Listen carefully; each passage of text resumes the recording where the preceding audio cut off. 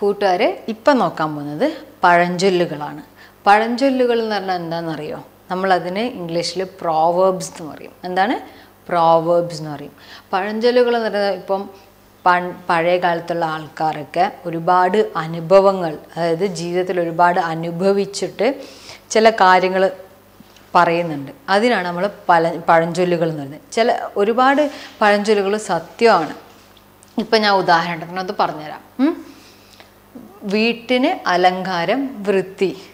എന്താണ്? വീട്ടിന് അലങ്കാരം വൃത്തി.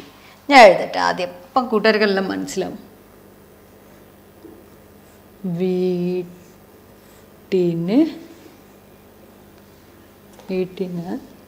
അലങ്കാരം വൃത്തി. എന്താണിത്?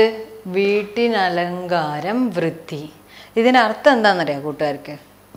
എല്ലാ വീട്ടിനും അലങ്കാരം വൃത്തിയാണ്.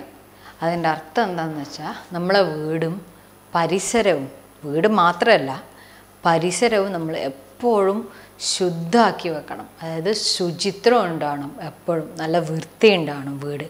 എങ്കിൽ മാത്രമേ നമുക്ക് രോഗങ്ങളും ഒന്നും വരാതിരിക്കുള്ളൂ. മനസ്സിലായില്ലേ കൂട്ടുകാർക്ക് എങ്ങനെയാന്ന്? ഇപ്പം നമ്മളിപ്പോൾ ഒരുപാട് ചപ്പും ചവറും ഒക്കെ ഇട്ടിരിക്കുന്ന സ്ഥലങ്ങളിൽ അണുക്കളും രോഗങ്ങളും ഒക്കെ പരക്കും അല്ലേ? നമുക്കിപ്പോൾ മഴക്കാലത്തൊക്കെ പറഞ്ഞു കഴിഞ്ഞാൽ ഒരുപാട് അഴുക്കുകളെല്ലാം അടിഞ്ഞു കൂടി രോഗങ്ങൾ വരും. മഴക്കാലത്താണ് എല്ലാവർക്കും പനിയും പ്രശ്നങ്ങളും ഒക്കെ ഉള്ളത്. ഒരുപാട് രോഗങ്ങളും മഴക്കാലത്താണ് വരുന്നത് അല്ലേ?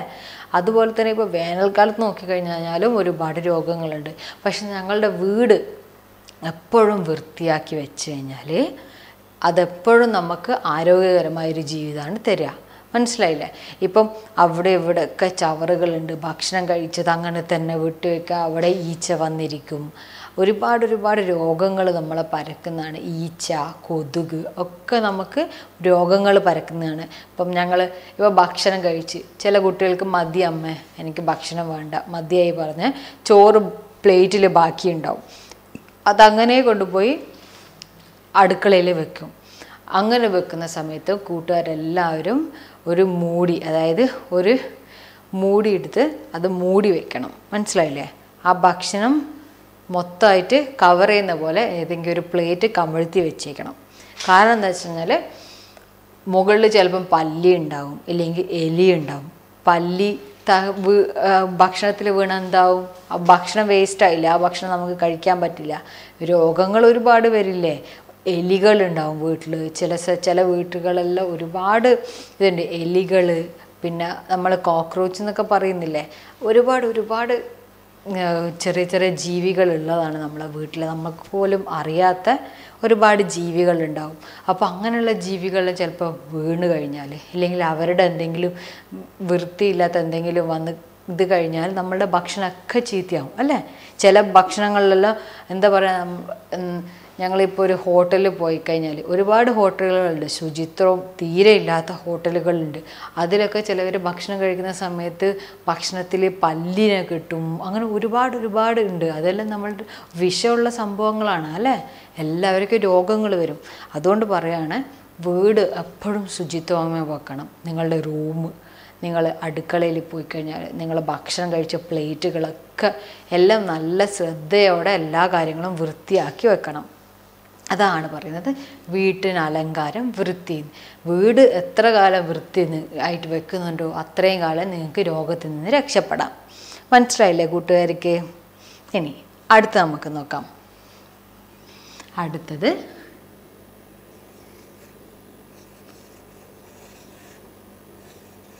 ഐക്യമത്യം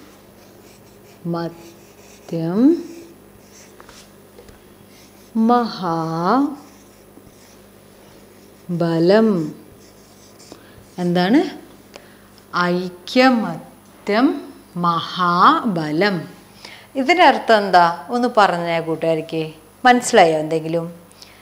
ഐക്യമത്യം മഹാബലം എന്ന് പറഞ്ഞാൽ എന്നും നമ്മൾ യോജിച്ചിട്ട് നിൽക്കണം. യോജിച്ച് നമ്മൾ നിന്നിട്ടില്ലെങ്കിൽ എല്ലാവർക്കും നമ്മൾ തമ്മിൽ ഇപ്പോൾ കൂട്ടുകാർ, ഇപ്പോൾ 2 ബെസ്റ്റ് ഫ്രണ്ട്സ് ഉണ്ടെന്ന് വെച്ചോ. ഇപ്പോൾ കൂട്ടുകാർക്ക് എല്ലാവർക്കും ബെസ്റ്റ് ഫ്രണ്ട്സ് ഉണ്ടാവുമല്ലോ. അപ്പോൾ 2 ബെസ്റ്റ് ഫ്രണ്ട്സ്, അവർ രണ്ടുപേരും നല്ല കൂട്ടാണ്, രണ്ടുപേർക്ക് പരസ്പരം നന്നായിട്ട് അറിയാം. അപ്പോൾ അങ്ങനെ ഉണ്ടാകുമ്പോൾ മൂന്നാമതൊരാൾ വന്നിട്ട് ആലോചിക്കുക, അവർ തമ്മിൽ പിരിക്കണം, അവർ എപ്പോഴും നോക്കിയാൽ ഒരുമിച്ച് തന്നെയാണുള്ളത്, അവർ തമ്മിൽ പിരിക്കണം എന്ന് പറഞ്ഞിട്ട് ആദ്യം ഒരു കുട്ടിയുടെ അടുത്ത് പോകും. 2 ബെസ്റ്റ് ഫ്രണ്ട്സിൽ ഒരു കുട്ടിയുടെ അടുത്ത് പോയി പറയും, ആ കുട്ടി ഇങ്ങനെയാണ് അങ്ങനെയാണ്, നിന്നെപ്പറ്റി ഇങ്ങനെ ചീത്ത പറഞ്ഞിട്ടുണ്ട് എന്ന് പറയും. അപ്പോൾ ആ കുട്ടി ഒരിക്കലും വിശ്വസിക്കാൻ പാടില്ല. അങ്ങനെ വിശ്വസിച്ച് കഴിഞ്ഞാൽ എന്താവും, അവർ തമ്മിൽ അകൽച്ച വന്ന് തുടങ്ങും അല്ലേ. ആ ബെസ്റ്റ് ഫ്രണ്ട്സിൻ്റെ ഏറ്റവും അടുത്തുള്ള സുഹൃത്തുക്കൾ തമ്മിലുള്ള ബന്ധം വിട്ടുപോയി തുടങ്ങും. അപ്പം തമ്മിലെപ്പോഴും ഒരുമ ഉണ്ടാകണം. ഒരുമ ഉണ്ടെങ്കിൽ അവർ തമ്മിൽ ഒരിക്കലും പിരിയില്ല. അതേസമയം നമ്മൾ ഒരുമ ഇല്ലാണ്ടിരിക്കുമ്പോഴാണ് ബാക്കിയുള്ളവർക്ക് വന്നിട്ട് നമ്മൾ തമ്മിൽ അടി ഉണ്ടാക്കുന്നതും പ്രശ്നങ്ങളൊക്കെ ഉണ്ടാക്കുന്നത്. ഒരു ഉദാഹരണം ഞാൻ പറയുകയാണെങ്കിൽ, ഇപ്പം നമ്മൾ ഇന്ത്യക്ക് സ്വാതന്ത്ര്യം കിട്ടിയ ദിവസങ്ങളൊക്കെ എല്ലാം അറിയില്ലേ കൂട്ടുകാർക്ക്? ഇന്ത്യ ആദ്യം ഉണ്ടായിരുന്നത് ഒരു ബ്രിട്ടീഷുകാരുടെ ഭരണത്തിലായിരുന്നു ഇന്ത്യ രാജ്യം മൊത്തം ഉണ്ടായിരുന്നത്. അതെങ്ങനെയാണ് ബ്രിട്ടീഷുകാർക്കൊക്കെ ഉള്ളിൽ കയറാൻ പറ്റിയെന്നറിയാമോ കൂട്ടുകാർക്ക്? അതുണ്ടാകാൻ കാരണം എന്താ വെച്ചാൽ, ബ്രിട്ടീഷുകാരുടെ കാലത്ത്, അതായത് അവർ വരുന്ന സമയത്ത് നമ്മളുടെ ഇന്ത്യ മൊത്തം രാജഭരണത്തിലായിരുന്നു ഉണ്ടായിരുന്നത്. ഓരോ സ്ഥലങ്ങളിലും ഓരോ രാജാവായിരുന്നു ഭരിച്ചുകൊണ്ടിരുന്നത്. ആ രാജാവിൽ തമ്മിൽ ഒരു ഐക്യം ഉണ്ടായിരുന്നില്ല. അതായത് ഒരുമിച്ചല്ലായിരുന്നു ആ രാജാക്കന്മാരുണ്ടായിരുന്നത്. ഒരു രാജാവ് എനിക്ക് മറ്റേ രാജാവിനെ കീഴ്പ്പെടുത്തിയിട്ട് ആ രാജ്യം കൂടി എനിക്ക് വേണം എന്ന് തമ്മിൽ മനസ്സിൽ സ്വാർത്ഥതകളുള്ളവരായിരുന്നു കൊണ്ടായിരുന്നാണ് ബ്രിട്ടീഷുകാർക്ക് വന്നപ്പം തമ്മിൽ അടുപ്പിച്ചാണ് ശരിക്കും പറഞ്ഞാൽ ബ്രിട്ടീഷുകാർ നമ്മളുടെ നാടിനെ മൊത്തം ഭരിച്ചു തുടങ്ങിയത്. ആ ഭരിച്ചു തുടങ്ങിയപ്പോഴാണ് അവർ തരുന്ന കഷ്ടപ്പാടൊക്കെ നമ്മളുടെ നാട്ടുകാർ സഹിക്കാൻ പറ്റുന്നില്ല. അപ്പോഴാണ് നമ്മൾ ഇന്ത്യ മൊത്തം ഒരുമിച്ച് കൂടി എന്തായിരുന്നു ലാസ്റ്റ് ഉണ്ടായിരുന്നത്, എങ്ങനെയെങ്കിലും ഈ വെള്ളക്കാരെ ഈ നാട്ടിൽ നിന്നും ഒഴിവാക്കണം എന്ന് എല്ലാവരും ഐക്യത്തോടെ, അതായത് എല്ലാവരും ഒരേ സ്വരത്തിൽ ഒഴിവാക്കണം എന്നുള്ള ഒരു നിർബന്ധമായിട്ട്, എന്നുവെച്ചാൽ അത്രയും സ്ട്രോങ് ആയിട്ട് അവരെല്ലാവരും ഐക്യത്തോടെ നിന്നതുകൊണ്ടാണ് നമുക്ക് ഇപ്പോൾ സ്വാതന്ത്ര്യം കിട്ടത്. മനസ്സിലായോ കൂട്ടുകാർക്ക്? ഇപ്പോൾ അപ്പം ഐക്യമത്യം മഹാബലം എന്നാണ്.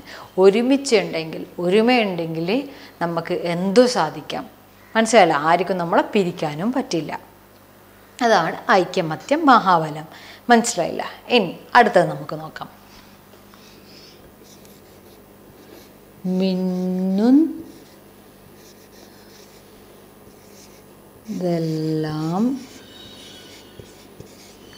പൊന്നല്ല.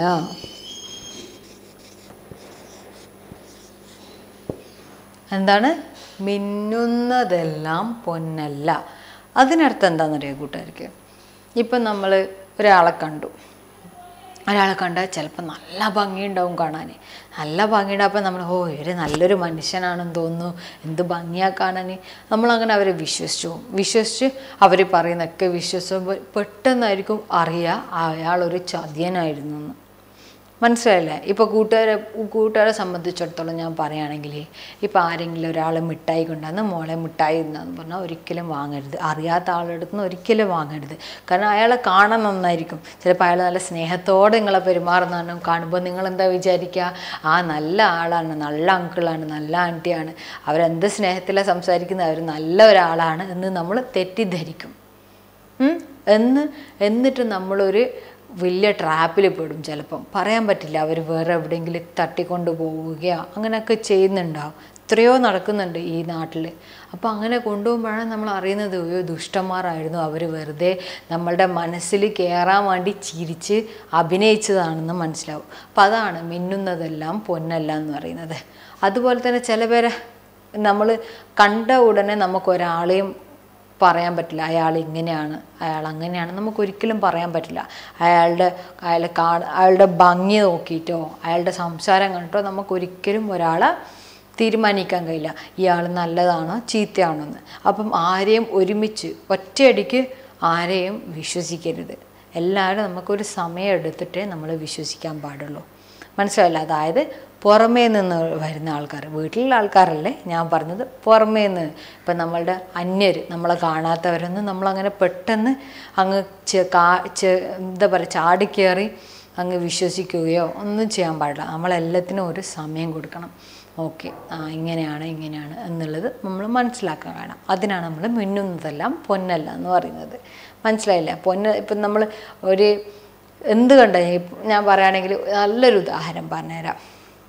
സ്വർണത്തിനെ പോലെ തന്നെ സ്വർണത്തിൻ്റെ അതേ നിറത്തിൽ ഒരുപാട് എന്താ പറയുക നമുക്ക് ആഭരണങ്ങൾ നമ്മൾ കാണുന്നുണ്ടല്ലേ. നമ്മളിപ്പോൾ ഫാൻസി സ്റ്റോറിലൊക്കെ പോയി കഴിഞ്ഞാൽ ഇഷ്ടം പോലെ ആഭരണങ്ങളുണ്ടല്ലേ സ്വർണത്തിൻ്റെ കളറിൽ. അപ്പോൾ അത് കാണുമ്പോൾ ഒക്കെ സ്വർണത്തിനെ പോലെ തന്നെ ഉണ്ട്, പക്ഷെ അത് സ്വർണ്ണമാണ് എന്ന് നമ്മൾ വിചാരിക്കുന്നുണ്ടോ? ഇല്ല. അതുപോലെ തന്നെയാണ് മനുഷ്യരുടെ കാര്യങ്ങൾ. നമ്മൾ കാണുന്നതൊക്കെ നല്ലതാണ് എന്നോ ചീത്തയാണെന്നോ നമുക്ക് പറയാൻ പറ്റില്ല. ചിലപ്പോൾ കാണാൻ ഭംഗിയുണ്ടാവില്ല, ദേഷ്യം പിടിച്ച് നിൽക്കുന്ന, എപ്പോഴും നമ്മൾ ചീത്ത പറയുന്ന ഒരാളായിരിക്കും. അയാളെ നമുക്ക് ഇഷ്ടം ഉണ്ടാവില്ല, അയാളൊരു ദുഷ്ടനാണ് എന്ന് നമ്മൾ മനസ്സിൽ വിചാരിക്കും. പക്ഷെ നമുക്ക് ആപത്ത് കാലത്ത് ചിലപ്പോൾ അയാളായിരിക്കും നമ്മളെ സഹായിക്കുക. ആപത്ത് കാലത്ത് നമ്മളുടെ കൂടെ നിൽക്കുന്ന അയാളായിരിക്കും. അപ്പം നമ്മളെന്താ തെറ്റിദ്ധരിച്ചു അല്ലേ, അയാൾ ചീത്തയാണെന്ന് നമ്മളങ്ങന്ന് വിചാരിച്ചു. പക്ഷേ പിന്നെ അറിഞ്ഞത് അയാളൊരു നല്ല മനുഷ്യനാണെന്നുള്ളത്. അപ്പം അതാണ് ഈ ഒരു പഴഞ്ചൊല്ലിൻ്റെ അർത്ഥം, മിന്നുന്നതെല്ലാം പൊന്നല്ല. അപ്പോൾ കൂട്ടുകാർക്ക് ഇപ്പോൾ ഏറ്റവും കൂടുതൽ ഒരു നല്ല 3 പഴഞ്ചൊല്ലുകളും അതെന്താണെന്നുള്ളതും മനസ്സിലായി കാണും.